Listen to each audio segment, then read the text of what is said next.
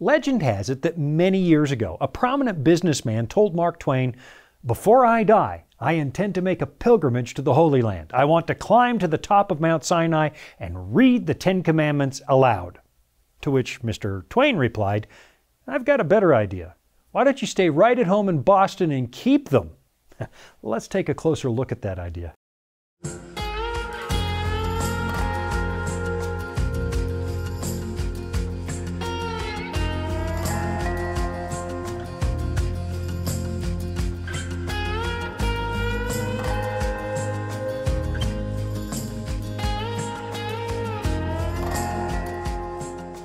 Toward the end of 2023, Gene and I were in the city of Athens, and one afternoon we decided to visit the other half of the Acropolis, where there's a beautiful park just opposite of the Parthenon. What I wanted to see was a cave that's been labeled Socrates' Prison, even though there's almost zero chance that the great philosopher was actually ever in there. It's a small cave in the hillside, and you can see these little holes where there used to be wooden beams anchored into the rock because, well, there used to be a house in front of the cave. Now, when we got there, there was this guy standing in front of one of the cave openings, and he was streaming something over his phone, live streaming. So, of course, I had to wait to take a picture because I didn't want this guy in my shot. And as I was waiting, I got a little closer so I could listen to what he was saying. I thought maybe he was some kind of historian or an archaeologist, and I was eager to find out if he might be telling the truth about the history of that cave.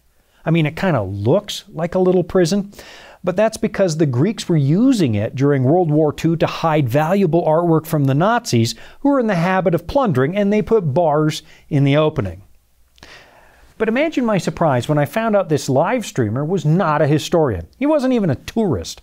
He was a psychic of some kind, and he was telling his audience that he felt a lot of psychic energy radiating from the cave because, of course, he believed this was the spot where one of history's most famous people was forced to commit suicide by drinking poison. "This is where Socrates died," he said, and he was pretty excited. "You should feel the energy coming out of this place." And you know, for half a moment, I thought about telling him that Socrates didn't actually die in there, but I guess I was being entertained enough that I didn't want to stop the show. I figured I could look up the video later and leave the truth in his comments so his followers could see that he was just one more psychic charlatan deceiving people, presumably for their money. But alas, I failed to find his video after the fact, and so I guess he succeeded in perpetuating his lie for one more day. But just in case somebody listening might have seen this guy online somewhere, I figured I'd mention this because far too many people buy the absolute baloney that these so-called psychics are selling. The odds that this guy was channeling the ghost of Socrates? Zero. It didn't happen. And as a minister, I should probably add that the Bible itself denies that possibility. Not only did God expressly forbid such things, but the scriptures also state quite plainly that contact with the dead is impossible. Let me show you from the Old Testament book of Job, where the Bible says, "As the cloud fades and vanishes, so he who goes down to Sheol," that's the Hebrew word for the grave, "does not come up. He returns no more to his house, nor does his place know him anymore." Now, if that's not clear enough, listen to this passage from Ecclesiastes chapter 9. It says, "For the living know that they will die, but the dead know nothing." Now, the last time I checked, Socrates would have to know something to communicate with a psychic. It continues, "And they have no more reward, for the memory of them is forgotten. Their love and their hate and their envy have already perished, and forever they have no more share in all that is done under the sun." So, here's the thing. Mr. I Can Channel Socrates was standing directly beneath the sun when he made his video, which means that from the Bible's perspective, whatever he was feeling at that moment, not the ghost of Socrates. But enough about the psychic, because what I really want to talk about is the reason Socrates was killed. The powers that be in those days considered him a horrible influence on the young because he was questioning the traditional religious belief of Athens. To use the words that Plato put in Socrates' mouth, he was accused of, quote, creating new gods while not believing in the old gods. Now, what Socrates was actually guilty of was raising questions about the behavior of the Greek gods. Right after a good friend of his mentions that Zeus had to punish his father for eating his own children, Socrates tells him he found it, quote, hard to accept things like that being said about the gods. And then he asks a really important question. Let me just read that to you. Socrates says, "And do you believe that there really is war among the gods, and terrible enmities and battles, and other such things as are told by the poets, and other sacred stories such as are embroidered by good writers, and by representations of which the robe of the goddess is adorned when it is carried up to the Acropolis? Are we to say these things are true, Euthyphro?" Based on the records left behind by Plato, some people accused Socrates of atheism because he was asking some really penetrating questions about the Greek pantheon. Now, I'm not at all convinced that he was an outright atheist who believed in no gods, because Plato, a keen disciple of Socrates, did believe in a supreme being. What Socrates was actually doing was appealing to reason as a way to build a good civilization, instead of some of the ridiculous stories that hailed from Mount Olympus. The behavior of the Greek gods, he pointed out, was awful. They were petty, murderous, capricious, licentious, and that's because they were made in the image of fallen human beings instead of the other way around. They were human inventions. To put it bluntly, their behavior was way beyond embarrassing, and a thinking person would be hard-pressed to use the stories of these pagan gods to build an ethical system of living. I mean, the gods could scarcely get along with each other, so how in the world are they going to teach us to live in peace? And wouldn't you know it, Socrates was hardly alone in this conviction. We also have the rather fascinating example of Xenophanes. I've mentioned him before, I'm pretty sure. And Xenophanes taught that the gods were poorly behaved because they were invented by us, poorly behaved human beings. And he also said that the nature of the universe points to the existence of just one God, who by nature has to be morally superior to us. Otherwise, what's the point? So, one of the reasons that paganism collapsed when Christianity came to town is because the pagan gods were so immoral. I mean, it's not the only reason by a long shot, and the story's a little more complex than that. But the fact that these pagan gods from all the various Western cultures behave so abysmally is well beyond dispute. All you have to do is pick up a book of ancient myths and you'll see it for yourself. And personally, I think there's something really fascinating about the way that these pagan deities supposedly interacted with human beings. What you never seem to find is any kind of clear moral code being given to us. All we really have is the work of human philosophers who tried to cobble together lessons about politics or ethics, occasionally mentioning stories about the gods, but for the most part, they just appealed to bare human reason. All right, time for a quick break, so I'll be right back after this. Here at the Voice of Prophecy, we're committed to creating top-quality programming for the whole family, like our audio adventure series, Discovery Mountain. Discovery Mountain is a Bible-based program for kids of all ages and backgrounds. Your family will enjoy the faith-building stories from this small mountain summer camp and town. With 24 seasonal episodes every year and fresh content every week, there's always a new adventure just on the horizon. The gods of the Greeks and Romans were a rather unpleasant collection of badly behaved deities, and to say that these gods actually loved humanity is laughable because their behavior said otherwise. I mean, take a look at the popular story of Prometheus, who angered the gods by giving us fire. He was punished severely for that supposed crime. He was tied to a rock, and every day Zeus would send an eagle to pick him open and eat his liver while he was still alive. Overnight, his liver would grow back, and the next day and every day thereafter, the eagle would do it again and again and again, and that was supposed to go on for all eternity. So honestly, it's not that hard to see why some pagans started to believe that the gods must hate us. And in time, there were philosophers who agreed with them. The gods were horrible beings whose sense of morality was actually worse than ours. But then compare that story to the story you find in the Bible, where it's not the Creator who behaves badly, it's us. If anything, the God of Abraham is unbelievably patient, and instead of acting arbitrarily, He's got a rock-solid moral character you can always count on. He doesn't leave us guessing as to the basics of right and wrong, which is what the Greek philosophers had to figure out for themselves. I mean, most of Plato's work was really just ethical guesswork based on rational arguments. And while it makes for some really interesting reading, and he certainly was right about some things, it's just philosophical speculation, and it lacks any guidance from the so-called gods. By contrast, the God of Scripture actually writes a brief moral code on tables of stone and then hands them to a prophet on Mount Sinai.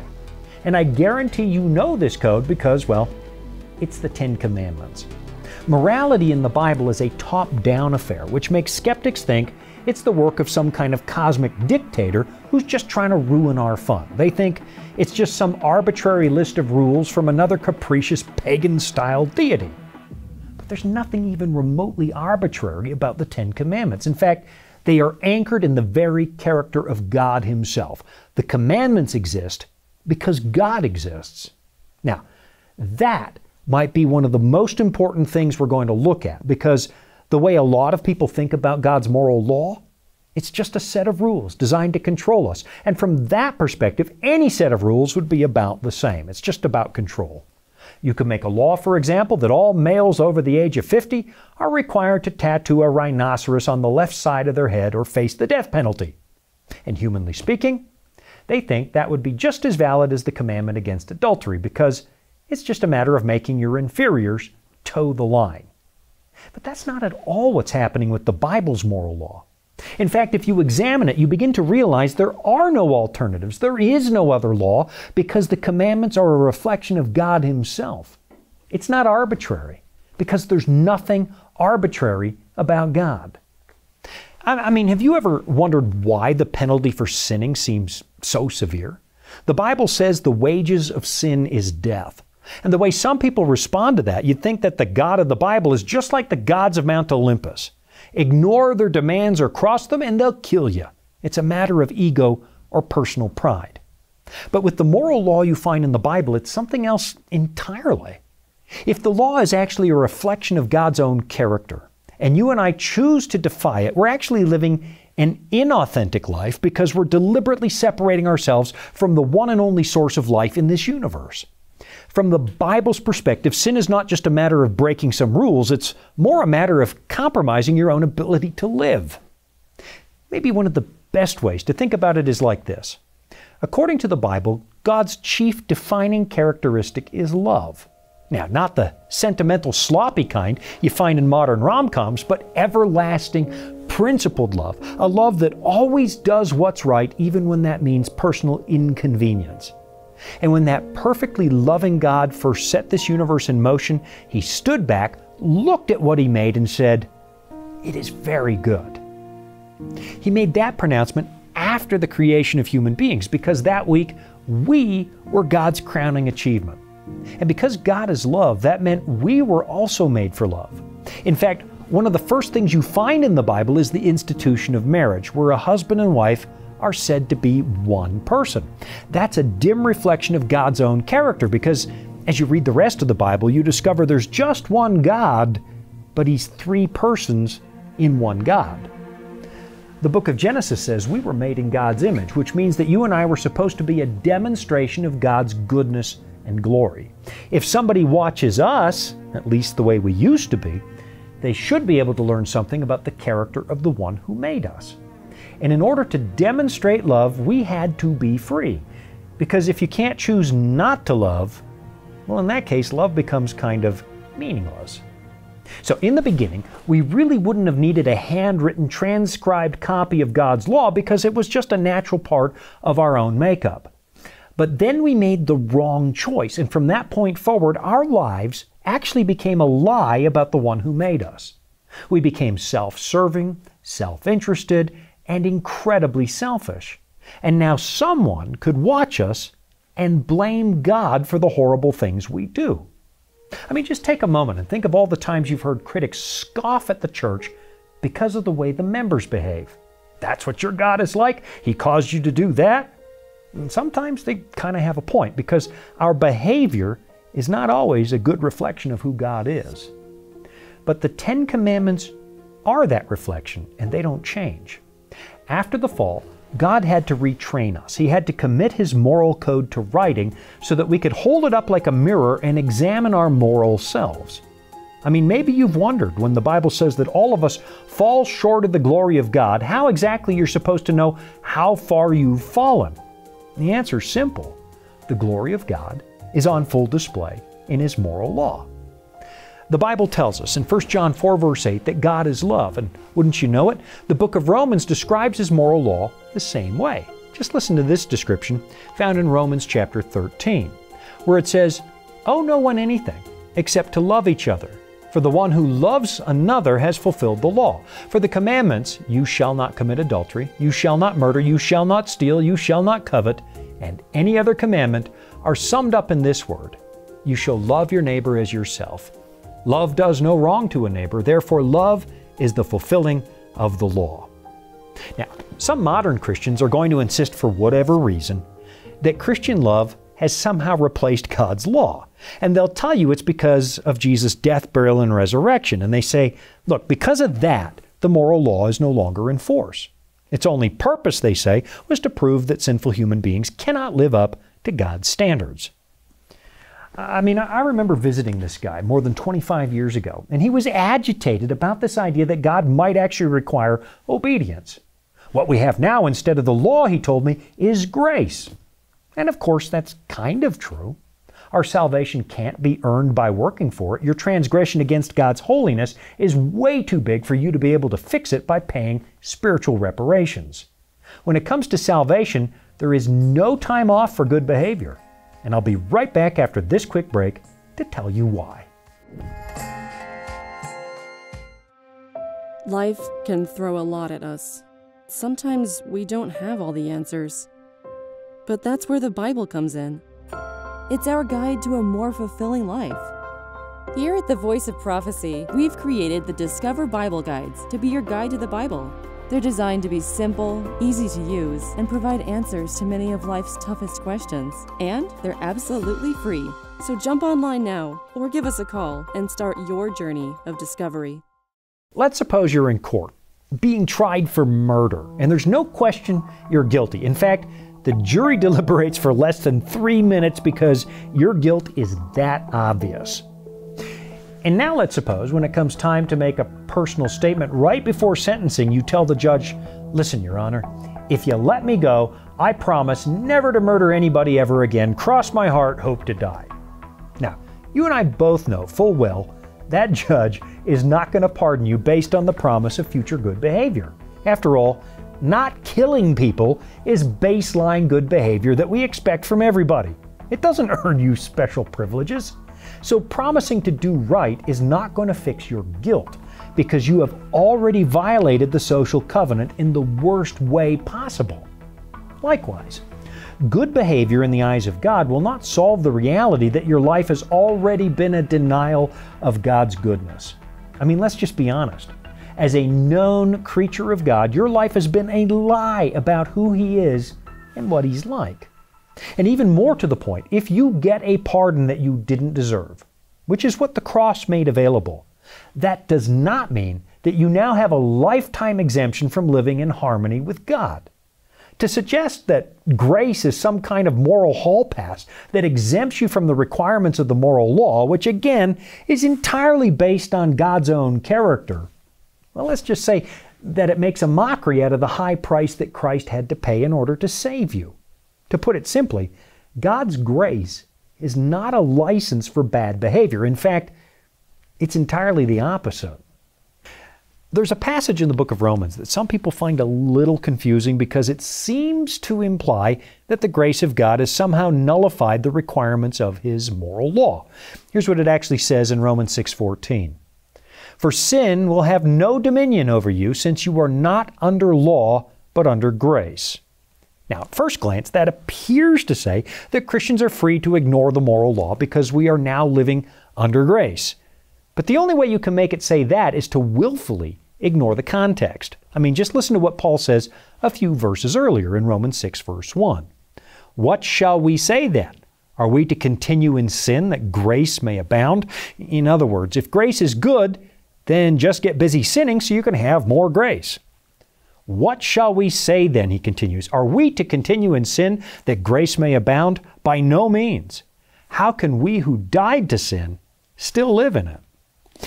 And then we have this statement down in verse 15, just one verse after Paul's statement that we're no longer under the law but under grace. And listen very carefully to what he actually says.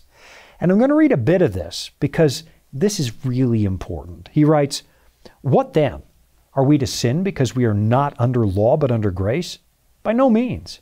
Do you not know that if you present yourselves to anyone as obedient slaves, you are slaves of the one whom you obey, either of sin which leads to death or of obedience which leads to righteousness?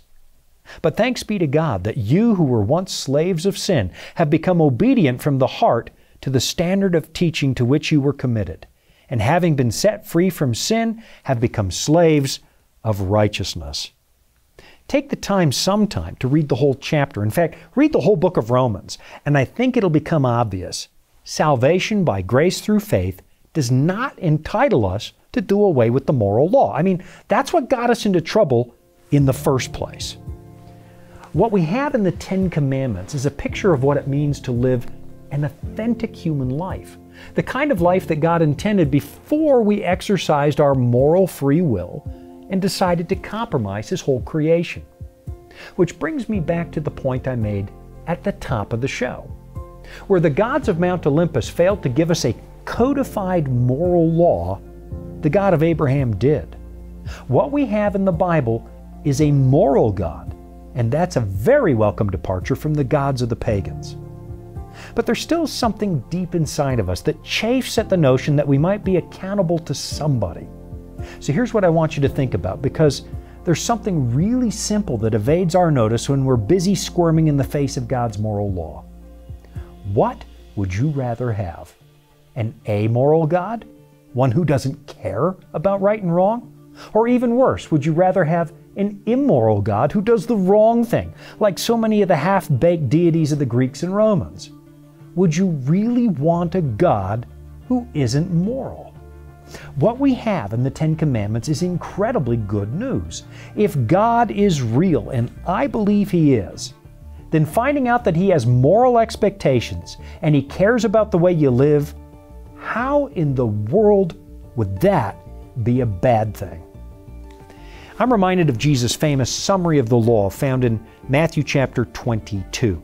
This happened when a lawyer tried to test the limits of Jesus' moral teaching. And here's what he asked Jesus. "Teacher, which is the great commandment of the law?" And he said to him, "You shall love the Lord your God with all your heart and with all your soul and with all your mind. This is the great and first commandment. And a second is like it. You shall love your neighbor as yourself. On these two commandments depend all the law and the prophets." In other words, there is no unimportant commandment in the Decalogue because it's all a description of God's essential nature, and that essential nature is love. In the first table, we find a description of how we express our love for God. Then in the second table, we find the commandments related to things like murder, theft, and adultery, and it's a summary of our duty to each other. God is love, the Bible tells us, and He explains how we can follow suit and live as if we were really made in His image. All right, time for one last break, so I'll be right back after this. Are you searching for answers to life's toughest questions like, where is God when we suffer? Can I find real happiness? Or is there any hope for our chaotic world? The Discover Bible Guides will help you find the answers you're looking for. Visit us at BibleStudies.com or give us a call at 888-456-7933 for your free Discover Bible Guides. Study online on our secure website or have the free guides mailed right to your home. There is never a cost or obligation. The Discover Bible Guides are our free gift to you. Find answers in guides like, Does my life really matter to God? And A Second Chance at Life. You'll find answers to the things that matter most to you in each of the 26 Discover Bible Guides. Visit BibleStudies.com and begin your journey today to discover answers to life's deepest questions. Okay, I've probably blabbed on long enough, which I do every single week. But before I stop, let me say this. I honestly believe that some people wish that God's moral requirements didn't exist because of the pain they feel when they realize just how unlike God we really are. Our behavior doesn't line up with what we find in the commandments. The commandments, the Bible explains, are like a mirror that shows us our real condition. It reveals that we aren't the best example of what it means to be made in the image of God. In fact, some days it looks like the complete opposite.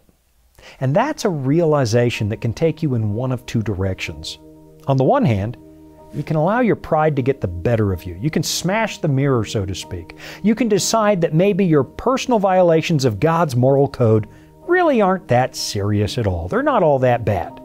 Maybe there's something wrong with the law itself. That's one direction that you can take, and many people do. In fact, I think most people take that direction. But then on the other hand, you could acknowledge the gravity of the situation. You could admit how bad it is. You could admit how far you do fall short of that moral standard, and then accept the incredible forgiveness and mercy that God's offering to you. You can celebrate the fact that you have a moral God who doesn't change, and He cares about you. And even though you and I have violated His trust in the worst possible way, I mean, not only did we break His law and turn our backs on Him, we ultimately even murdered His Son at the cross. Somehow, He still remains interested in helping you recapture the joy of living an authentic human life. 3,000 years ago, the psalmist wrote these words in Psalm 119. He said, "Great is your mercy, O Lord. Give me life according to your rules." Some people say that the commandments are a recipe for oppression and death, but the Bible says just the opposite. Sometimes it really does pay to conform. It really does pay to color inside the lines, to live by the rules, because the final picture, when you do that, is all the more beautiful. When you and I color outside of the lines, when we decide we want to be independent and we want to break free from any authority that God might have over our lives, ask yourself this. At the end of the road, every time you've done that, how's it turned out? When you're trying to take the reins of your own life and run the show yourself, how well does that go?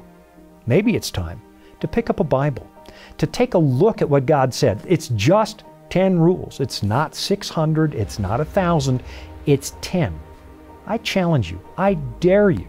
Take a look at them and ask yourself, does this make sense? And could this possibly be the path to a more authentic, a more contented life?